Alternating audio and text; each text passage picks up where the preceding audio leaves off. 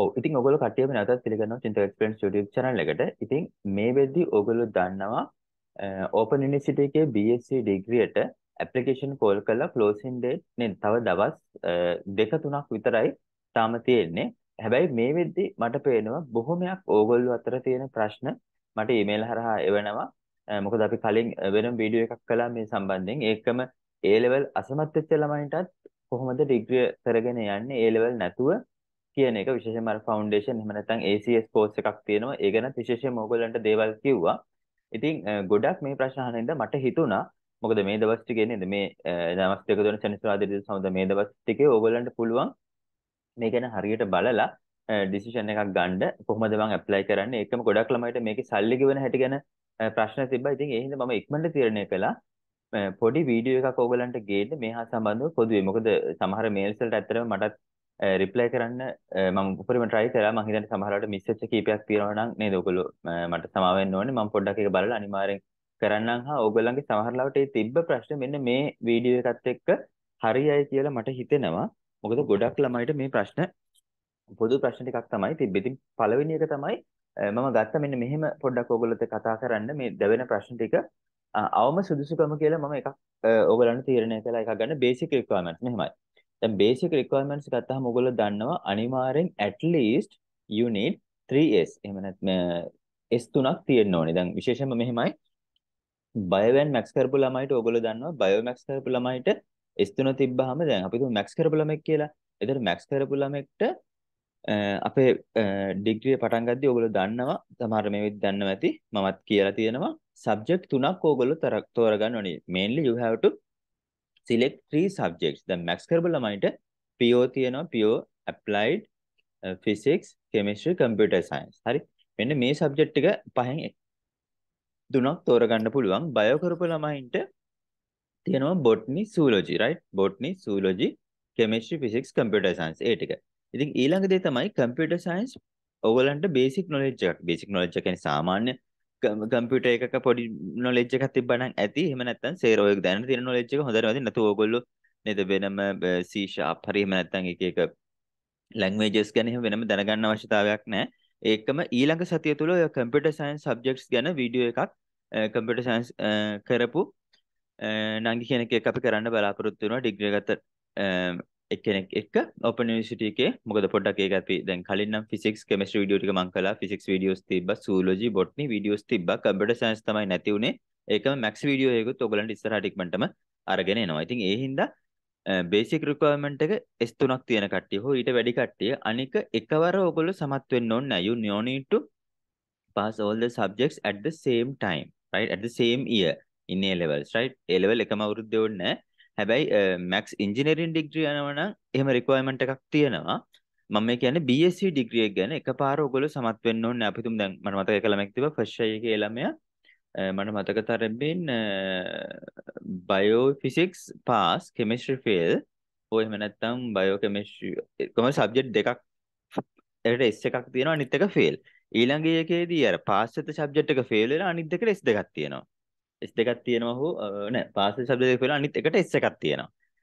Right. ඉතින් ඒ ළමයට කෙලින්ම ඩිරෙක්ට් ඇප්ලයි කරන්න පුළුවන් අර ෆවුන්ඩේෂන් එක කරන්න ඕනේ නෑ. අනික දැන් ෆවුන්ඩේෂන් එකේ කවුරු හරි A level අසමත් වෙච්ච ළමෙක් මේක බලනවා නම් අවස්ථා දෙක තුනකදී හරි සබ්ජෙක්ට් තුනම පාස් වෙලා නැති ළමයි මට විශේෂයෙන් කියන්න තියෙන්නේ දැන් සිලෙක්ෂන් ටෙස්ට් එක තියලා ඉවරයි. ඉක්මනටම ඕගලන්ට ඒකේ මාක්ස් හම්බෙයි. රයිට් මේ ටිකේ ඒවා අර මාකින් කටයුතු කරගෙන යනවා. මොකද ඕගොල්ලන්ගේ අර රෙජිස්ට්‍රේෂන් එකට කලින් රිසල්ට්ස් රිලීස් කළා. ඕගොල්ලන්ගේ නේද අර අවුරුදු දෙකේ කට්ටිය අවුරුද්දට වෙන්නේ කවුද? එහෙම ගන්න පුළුවන්. ඒකම අපි හිතමු තව දෙයක් විශේෂයෙන්ම කියන්න ඕනේ. දැන් අර ෆවුන්ඩේෂන් එක එහෙම නැත්නම් ACS ප්‍රෝග්‍රෑම් එකේ ඇප්ලිකේෂන් ආයේ ඕපන් කරලා තියෙනවා. හැබැයි මෙහෙමයි. මොකද දැන් තාම රෙජිස්ට්‍රේෂන් පටන් ගත්තේ නැහැනේ. ඒක අර එක්සෑම් එක ලිව්ව ළමයිගේ රිසල්ට්ස් එන්න එපා. හැබැයි දැන් රෙජිස්ටර් වෙන ළමයිට එක්සෑම් එකක් නැහැ. අවුරුදු දෙකම දිගටම යන්න ඕනේ. හැබැයි මෙහෙමයි. එක සබ්ජෙක්ට් එකක් අපි හිතමුකෝ ඕගොල්ලෝ බයෝ කරපු ළමෙක් බයෝ කෙමිස්ට්‍රි ෆිසික්ස් සබ්ජෙක්ට් තුනෙන් සබ්ජෙක්ට් දෙකක් පාස් එක සබ්ජෙක්ට් එකක් ඔන්න ඒ ළමයාට තියෙනවා ෆේල් වෙච්ච සබ්ජෙක්ට් එකක්. ඉතින් එතකොට එයා අපි තුමු සිලෙක්ෂන් ටෙස්ට් එක ලිව්වෙත් නැහැ කියලා එයා අවුරුදු දෙකක්ම කරන්න ඕනේ නැහැ. එයාට එක අවුරුද්දෙන් කරන්න පුළුවන් විදිහට දැන් ඒ මොකද ඇත්තටම ඉතින් අසාධාරණ නේද ඉතින් ඒක අවුරුදු දෙකක්ම ඔයගොල්ලෝ වේදම් කරන එක අපරාධනේ. හැබැයි දැන් මේ ළඟදී මම මතකයි එහෙම ළමයෙකුත් කතා කළා. ඒ ළමයාගේ නම් මට මතක තරමින් සබ්ජෙක්ට් තුනම අසමත් වෙලා තිබ්බ. හැබැයි එයාට ඕනේ දැන් කොහොම හරි ඩිග්‍රී කරන්න. ඉතින් එයා කැමති කියලා මම හිතන්නේ රෙජිස්ටර් එයා ඇප්ලිකේෂන් දැම්ම. දැන් මම හිතන්නේ එයාට ආයෙ රිප්ලයි එකකුත් ඇවිල්ලා තිබ්බා. ඉතින් ඉස්සරහට ඔයගොල්ලෝ රෙජිස්ට්‍රේෂන් වලදී තුනම ෆේල් වෙච්ච ළමයිට නම් අවුරුදු දෙකම කරන්න වෙයි එක්සෑම් එක කළේ නැත්නම්. හැබැයි සබ්ජෙක්ට් එකක් හෝ දෙකක් ෆේල් වෙච්ච ළමයිට අවුරුදු දෙක තනි අවුරුද්දෙන් කරලා ඉවර කරන්න පුළුවන් වගේ තත්වයක් දැන් හදාගෙන යනවා. බලමු මේ කොහොමද වෙන්නේ කියලා. මම හිතන්නේ බොහෝ දුරට එක සබ්ජෙක්ට් එකක් තියෙන ළමයිට නම් කොහොමත් අවුරුද්දෙන් එක ඉවර කරන්න පුළුවන් වෙයි. මම හිතනවා කිව්ව දේ පැහැදිලි ඇති කියලා. නැත්නම් ඔයගොල්ලෝ පොඩ්ඩක් මට ඊමේල් එකක් දාන්න. මම අන්තිමට ඔයගොල්ලන්ට contact details ටික share කරන්නම්. ඉතින් ඩිග්‍රියට කෙලිම රෙජිස්ටර් වෙන්න පුළුවන්. ඕගොල්ලෝ එකපාර නෙමෙයි නේද? It doesn't matter. It should not be one step, one attempt. You have to pass the exam somehow. Your three subjects. It doesn't matter with different with few years. You can take few years. It means just imagine like in 2014 you passed one subject and other two down. Then the next year after that it doesn't matter. You can if you have some passes with other subjects with that year, so you can just register to the final exam, right? ඉතිරනනේ දෙ කියන්නේ ඔයගොල්ලෝ එක අවුරුද්දක ඕනේ හරි අවුරුදු කීපකින් හරි කමන්නේ combination එකක් විදිහට සබ්ජෙක්ට් එක පාස් නම් right as a combination if you pass all the subjects with a combination of several years it doesn't matter you can directly register for the final to the degree right you no need to do ACS program or foundation program right හරි මම හිතන්නේ ඒක හොඳටම clear ඒක මොකද ගොඩක් ළමයිට තිබෙ ප්‍රශ්නයක් ඒක ඉතින් මට සතුටුයි මොකද ගොඩාක් දන්නේ නැති ළමයි මේක දැනගෙනවත් නැති ළමයි අපේ වීඩියෝ එක බලලා මේක දැනගෙන තිබ්බා ඉතින් හරි සතුටුයි මොකද නේද කොහොම මොකද අපි දන්න මේ ගොඩක් ළමයි මේක දන්නේ නැති ළමයි ඉන්නවා තව දුරටත් right ඉතින් ඕගොල්ලන්ගේ පුළුවන් නම් තව කාට හරි මේක ෂෙයා කරන්න අපි දැන් කැම්පස් එකෙන් අපි කියන්නේ කුප්පියක් දානවා දාද්දි එහෙම නේද අපි කරන්නේ අපේ දැනුම පුළුවන් විදිහට අනිත් අයට අපි බෙදා දෙනවා හොඳ විදිහකට තේරුම් කරන්න පුළුවන් විදිහකට. ඉතින් ඒවා ඔයගලන්ට ෆැමිලියර් වෙයි කැම්පස් එකට ආවම ඔයගලන්ට තේරෙයි මේක එහෙම අර ගෙදර ඉඳන් තනියෙන් පාඩම් කරලා ලියන එක්සෑම් එකක් නෙමෙයි සාමාන්‍ය කැම්පස් ලයිෆ් එක ඔයගලන්ට මේකේ අත්විඳින්න පුළුවන්. ඊටම පැහැදිලිව. right? හරි. ඉතින් ඒගොල්ලෝ ඇවිල්ලාම බලන්න. right. ඒකම ඔයගලන්ට සෙන්ටර්ස් කීප එක මේක රෙජිස්ටර් වෙන්න පුළුවන්. ඔයගොල්ලෝ දන්නවා ඒක. CRC කොළඹ රීජනල් සෙන්ටර් එක තමයි මේන් එක. ඒකම නැත්තම් අපේ පළාත් පහේ අපේ මේන් සෙන්ටර්ස් රීජනල් සෙන්ටර්ස් තියෙනවා right 9ක් තියෙනවා right okay ඉතින් ඒකම උසස් පෙළ ෆේල් අසමත් නම් ඒක තමයි මම දැන් ඔයගොල්ලොත් එක්ක ඩිස්කස් කළේ මේ ඒ ප්‍රශ්නේ කොහොමද වෙන්නේ කියලා මම හිතන්නේ ඒකේ ආන්සර් සේරම ඔයගලන්ට හම්බෙන්න ඇති ඒකම මුදල් ගෙවන ආකාරය ගැන කිව්වම මට මතකයි මේ ළඟදී ළමෙක් දාලා තිබ්බා මේ ලක්ෂ මන් දාලා තිබ්බනේ මොකද මේ මුළු ඩිග්‍රියටම ඔයගලන්ට ඕනේ වෙන්නේ ලක්ෂ 2.5ක් 3ක් විතරයි ඒත් ඔයගොල්ලෝ දකින්න ඇති ඊට පස්සේ මම මේ ළඟදී ආයේ වීඩියෝ එකක් කළා ඔයගලන්ට මේ මහපොළ බර්ස මේ සේරම ගන්න පුළුවන් කිසි ප්‍රශ්නයක් නැහැ එතකොට ඔයගලන්ගේ මේ ගාන තවත් අඩු වෙනවා right එහෙනම් මොකද මේක UGC approve තියෙන ගවර්න්මන්ට් යුනිවර්සිටි එකක්ම තමයි අර ඕගොල්ලෝ මෙතනදී ලක්ෂ 3ක් වගේ තමයි ගෙවන්නේ 2.5ක් 3ක් විතර ඉතුරු ටික 125ක් තමයි ඔයගොල්ලෝ ගෙවන්නේ ඉතුරු ටික රජයෙන් දරනවා right තුනෙන් එකක් තමයි ඔයගොල්ලෝ ගෙවන්නේ right ඉතුරු ටික රජයෙන් දරනවා ඉතින් ඒ හින්දා එහෙම තමයි මේක වෙලා තියෙන්නේ. ඉතින් ඊට පස්සේ මුදල් ගෙවන ආකාරය ගත්තාම ඔයගොල්ලන්ට කියන්න ඕන විශේෂයෙන්ම ඔයගොල්ලෝ දැන් ඉනිෂියලි ඔයගොල්ලෝ ඇප්ලිකේෂන් ෆී එකක් ගෙවනවා. මට මතක තරමින් රුපියල් 500ක් අර ඇප්ලිකේෂන් එක දාද්දි ඊට පස්සේ ඔයගොල්ලෝ රෙජිස්ට්‍රේෂන් වලට ඔයගොල්ලන්ට කෝල් කරනවා. හරි එහෙන ටච් එකේ ඉන්න ඔයගොල්ලන්ට මැසේජ් එකක් එයි ඊමේල් එකක් එයි. මොකද තාම ඩෙඩ්ලයින් ඉවරුන්නේ නැහැ. ඉවරුණාන් පස්සේ ඊට පස්සේ ඔයගොල්ලන්ට තියෙනවා R3 ෆෝම් කියලා එකක්. R3 right R3 ෆෝම් කියලා එකක් තියෙනවා. ඒ R3 ෆෝම් එකේ තමයි විස්තර සේරම ඔයගොල්ලන්ට තියෙන්නේ. මේ ඒවා ඔයගොල්ලන්ට දෙනවා. හරි බය වෙන්න එපා. right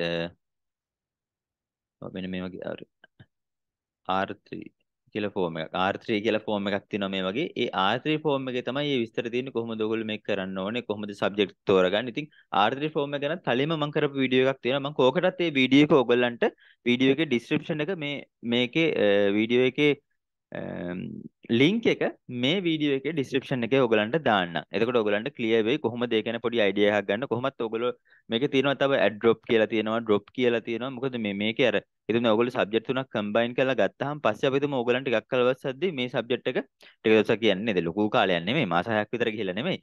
සතියක් දෙකක් වගේ යද්දී ඔයගලන්ට මේ සබ්ජෙක්ට් එක මට සෙට් වෙන්නේ නැත්නම් එහෙම නැත්නම් ඔයගලන්ට පුළුවන් ඔයගලන්ගේ සීනියර්ස්ලා එහෙම නැත්නම් ඩිපාර්ට්මන්ට් එකට ගිහිල්ලා ඒගොල්ලොත් එක්ක කතා කරන්න ඩෙමොන්ස්ට්‍රේටර්ස්ලා ඉන්නවා ඒගොල්ලොත් එක්ක කතා කරලා යම් අයිඩියා එකක් මේ සබ්ජෙක්ට් එක ගැන ගන්න පුළුවන්. හරි අරගෙන හිතමු ඔයගොල්ලෝ සැටිස් නෑ මට ඔයගලන්ට හිතමු ඔයගොල්ලෝ බොට්නි ගන්නවා බෑ මට බොට්නි හරියන්නේ නෑ මම වෙන එකක් ගන්නවා. එහෙම කියලා ඔයගොල්ලෝ හිතලා එතකොට ඕගලන්ට පුළුවන් අර ඇඩ් ඩ්‍රොප් කියන එකට ගිහිල්ලා මේ සබ්ජෙක්ට් එක මාරු කරගන්න. ඒකට වෙනම ගෙවීමක් කරන්න අවශ්‍යතාවයක් නැහැ. ඉතින් ඒ දේවල් ඇඩ් ඩ්‍රොප් ඒවා ගැන මම ඕගලන්ට වෙනම වීඩියෝ එකක් කරනවා මේ රෙජිස්ට්‍රේෂන් පටන් ගැනීමත් සමග බොහෝ විට ලබන සතිය වගේ ඒක කරන්න මම අයිඩියා එකක් තියෙනවා. මොකද ඒ ගැන දැනුවත් වෙන්න ඕනේ. එහෙම chance එකක් තියෙනවා. right? හරි. ඉතින් කොහොමත් අර ඕගොල්ලෝ ඩේ ස්කූල් වලට ගිහිල්ලා ඕගොල්ලෝ තනියම පාඩම් කරලා කරේ නැතුව ඉතින් එකපාර ඕගලන්ට එක්සෑම් කරන්න බෑනේ නේ. එහෙම දෙයක් ඉතින් තියෙනවා. right?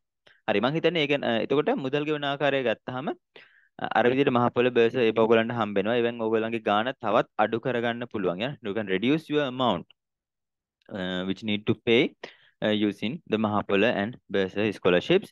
And the other thing is you no need to pay all the money like 3 lakh or 2.5 lakh at once. හරි එකපාර ඕගොල්ලෝ ගෙවන්න ඕනේ semester wise, you know, each year two semesters we have, roughly 6 month semester එකෙන් semester එකට තමයි ගෙවන්න තියෙන්නේ.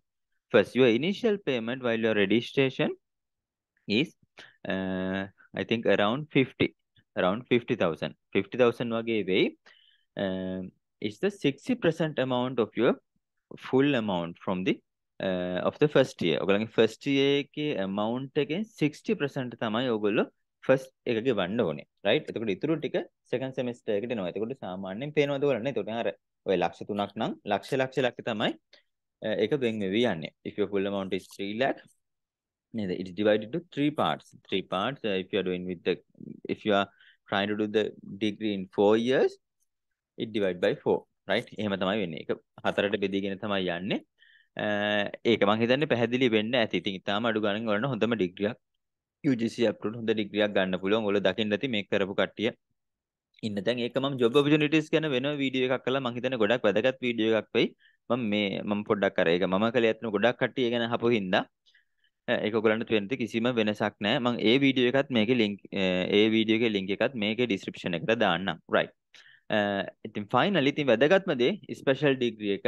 special degree ඔයගොල්ලෝ දන්නවා මමත් chemistry special එකක් කළා. ඉතින් මටත් සෑහෙන සතුටුයි මට ඒ chance එක හම්බෙච්ච එකට. ඒකම ගොඩක් නංගිලා මල්ලිලා ඒ ගැන අහනවා. මමත් ඒ වෙලේ ඒක කියනවා. මොකද විශේෂයෙන්ම දැන් ඔයගොල්ලෝ දන්නවා general degree අරන් අපිට ඕන නම් ඊට පස්සේ MSc එකක් කළා ඒක fill කරගන්න පුළුවන්. හැබැයි ඉතින් පෞද්ගලිකව ගත්තොත් මට තිබ්බ ප්‍රශ්න තමයි MSc එකක් කියන්නේ තවත් ලක්ෂ 3-4ක් වියදම් වෙන වැඩක් කොහොමත්.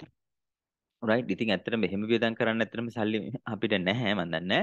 ඔයාලට තියෙන්න පුළුවන්. හැබැයි එතකොට තව අවුරුදු දෙකමාරක් ඕගොල්ලන්ගේ වියදම් වෙන ඕගොල්ලන්ගේ වැය වෙනවා. ඒකම මුදල් අතින් ගත්තත් ඉතින් ඒ හින්දා තමයි ස්පෙෂල් එකක් කළාම ඕගොල්ලන්ට ඒක ෆිල් වෙනවා. ඉතින් ඒකම ඔයගලන්ට directly ඔයගලන්ට PhD එහෙම USA එහෙම apply කරන්න පුළුවන්. ඒ වගේම other countries වලටත් ඔයගලන්ට apply කරන්න පුළුවන්. යුරෝප්, ඕස්ට්‍රේලියා එහෙම තියෙනවා. ඉතින් යුරෝප් වල වගේ නම් MSc එකක් මුලින්ම කරලා ඉන්න ඕනේ. ඒ වගේ දේවල් තියෙනවා. right. ඉතින් ස්පෙෂල් ඩිග්‍රී එකට ඔයගොල්ලෝ අර මුලින්ම ෆස්ට් රෙජිස්ට්‍රේෂන් එකෙන් නෙමෙයි එන්නේ. ඔයගොල්ලෝ දන්නවා දැන් level 3 4 5 6 කියලා තමයි හතරක් තියෙනවා. there are 4 levels. level 3 4 5 තමයි general degree, 6 ස්පෙෂල් එක. ඉතින් මේකෙදි 5 6 විශේෂයෙන්ම subjects වෙනස් වෙනවා. ස්පෙෂල් ළමයින්ට ඒක select වෙන්නේ ඔයගොල්ලන්ගේ second year එහෙම නැත්නම් level 4 වලදී. ඔයගොල්ලෝ level 4 වලට ආවම level 3 හා level 4 subjects වල ඔයගොල්ලෝ ගන්න results. ඔයගොල්ලෝ දකිනද අපේ first video එකේ GPA කියලා වීඩියෝ එකක් තියෙනවා. GPA එක count වෙන්නේ කොහොමද? ඔයගොල්ලෝ දන්නවා. like your Z score, right? ඔයගොල්ලන්ගේ Z score එක වගේ there is a calculation. There is a score called GPA, right? GPA score is there. It's not a final grade, it's a continuous grade with your all the performance during the academic years, right? ඔයගොල්ලන්ගේ මේ level 3 level 4 level 5 level 6 සේරගෙම එකතුවක් විදියට තමයි it's a combination of your results of all the subjects you have done during the degree time, undergraduate time එකේ තියෙන සේරම වල combination එකක් විදියට තමයි එන්නේ. දැන් first year ඉවර වෙද්දි first semester ඉවර වෙද්දි final results එක ඔයගොල්ලන්ට you can count your GPA, right? එහෙම GPA එක ගන්න පුළුවන්. එහෙම කළා මේන්ටේන් කරන් යන්න ඕනේ නේද? GPA එක අවසානයේ 3.4 නම් ඔයගොල්ලෝ second lower, 3.3 3.4. if your GPA is in between 3.3 and 3.7, it's second upper and above 3.7 first class. But there are some other conditions also there, right? තව පොඩි conditions තියෙනවා. GPA වීඩියෝ එක බලන්න ඒකේ ඒ දේවල් තව දාලාත් තියෙනවා. ඉතින් ස්පෙෂල් එකට ඕගොල්ලන්ට සිලෙක්ට් වෙන්නේ second year එකෙන්. ඒ කියන්නේ හරි third and fourth එහෙම නැත්නම් level 3 4 level 5 and 6 තමයි ඕගොල්ලන්ගේ ස්පෙෂල් වෙන්නේ. ඉතින් ඒ හින්දා ඕගොල්ලන්ට පුළුවන් නේද botany, zoology, chemistry, physics, computer science මේ හැම එකෙම ඔයගලන්ට මැක්ස් එකත් ඇත්තටම දැන් හදාගෙන යනවා. තාම මැක්ස් එකේ දැන් ස්පෙෂල් එක ඔෆර් කළේ නැහැ. අර සබ්ජෙක්ට් වල ස්පෙෂල් එක ඔයගලන්ට ගන්න පුළුවන්. right හරි. ඉතින් මම හිතනවා ඔයගලන්ගේ ප්‍රශ්න වලට උත්තර හම්බෙන්නේ නැති ගොඩක් අයගේ. but if you have any other questions you can just email me, right? give me an email එකක් දාන්න. මම try කරනවා පුළුවන් තරම් ඔයගලන්ට reply කරන්න. බැරි වෙලා හරි මට බැරි වුණොත් එහෙම reply කරන්න දවස් දෙක තුනක් ඇතුළත පොඩි follow up mail එකක් දාන්න. ඉතින් ඒ කියන්නේ පොඩ්ඩක් ආයි මේල් එකක් දාන්න. හැබැයි ඒ මැසේජ් එකෙන්ම දාන්න. ඒ ඔයගොල්ලෝ දාපු මේල් එකටම රිප්ලයි එකක් විදිහට මේල් එක දාන්න, වෙනම මේල් එකක් දාන්න යන්න එපා. ඉතින් මට හිතෙනවා මේ මේල් ගැන වැඩ කරන හැටි ගැනත් පොඩි වීඩියෝ එකක් ඔයගලන්ට කළොත් හොඳයි කියලා. මොකද ඔයගලන්ට තේරෙයි you will realize while you are studying in the university there are lots of all the information are sharing using via Gmail මේ ඊමේල්. හරි ඊමේල් වලින් තමයි මේ තේරම මේ ෂෙයාවෙන් වෙන්නේ ඔයගලන්ගේ නේද? ඒ ඉතින් ඒ දේවල් ඔයගොල්ලෝ අනිවාර්යෙන් it will be a very benefit for you. ඔයගොල්ලෝ දැන් වෙන රටවලට ඇප්ලයි කරනවා නම් එහෙම ඔයගොල්ලෝ කවදා හරි high studies වලට වගේම ගොඩක්ම job opportunities වලටත් ගොඩක් ඒවට මේ ඊමේල් use කරන්න ඕනේ. ඉතින් එහෙනම් ඊමේල් ගැන පොඩි වීඩියෝ එකක් කරන්නත් මට idea එකක් තියෙනවා. මොකද ඔයගොල්ලෝ දන්නවා ඒකට subject කියලා එකක් තියෙනවා. සමහර ළමයි මට පේනවා අර බොඩි එකට දාන්න ඕනේ මැසේජ් එක සබ්ජෙක්ට් එකට. අර සබ්ජෙක්ට් එක කියන්නේ අපේ පොඩි ටොපික් එකක් වගේනේ අපේ ඊමේල් එක ගැන මොනවද මේකේ තියෙන කියලා ටොපික් එකක් වගේ. ගොඩක් ළමයි සමහර ගොඩක් නෙමෙයි කීප දෙනෙක් මම දැක්ක කෙලින්ම තනි විස්තරේ දානවා සබ්ජෙක්ට් එකට. ඉතින් ප්‍රශ්නයක් නෑ අනිවාර්යෙන් අපි ඒක පොඩි විස්තරයක් මට කියලා දෙන්නත් හිතෙනවා. මම එහෙමනොත් පොඩි වීඩියෝ එකක් කරන්න හැමෝටම. ඉතින් මට සතුටුයි ගොඩක් ළමයි. මොකද මේකේ මගේ වීඩියෝ ටිකේ එකක් තමයි ඔයගොල්ලන් පොඩ්ඩක් මේ මේල් වලට හුරු කරන එක. right? So I just feel like I'm winning that task, right? ඉතින් හොඳයි මට සතුටුයි ඕගොල්ලෝ. එතකොට ඔයගොල්ලන්ට familiarize වෙයි මේක ලොකු දෙයක් කරන්න ඕනේ නෑ. right? එහෙනම් guys නංගිල මල්ලිලා ඉතින් ඔයගොල්ලන්ට මට හිතෙනවා ඔයගොල්ලන්ගේ ප්‍රශ්න වලට ගොඩක් උත්තර හම්බෙන්න ඇති කියලා. ඉතින් දෙයක්ම ඔයගොල්ලෝ දන්නවා channel එකේ තවත් වීඩියෝස් තියෙනවා මේ subjects ගැන කරපු වීඩියෝස් උත් ඔයගොල්ලන්ට පොඩ්ඩක් බලන්න පුළුවන්. මොන හරි හොයාගන්න බැරි දෙයක් තියෙනවා නම් මට මේල් එකක් හරි නැත්නම් කමෙන්ට් එකක් හරි දාන්න. එහෙනම් ඒ ටික තමයි කියන්න තියෙන්නේ. ඔයගොල්ලෝ හොඳට රෙජිස්ටර් වෙන්න. තාම රෙජිස්ටර් වුනේ නැත්නම් තව දවස් තියෙනවා. එහෙනම් ජය වේවා. ඔයගොල්ලන්ගේ අනිත් අයටත් නංගිලමලටත් මේක ෂෙයා කරන්න ඔයගොල්ලන්ට වැදගත් වෙයි කියලා හිතෙනවා නා.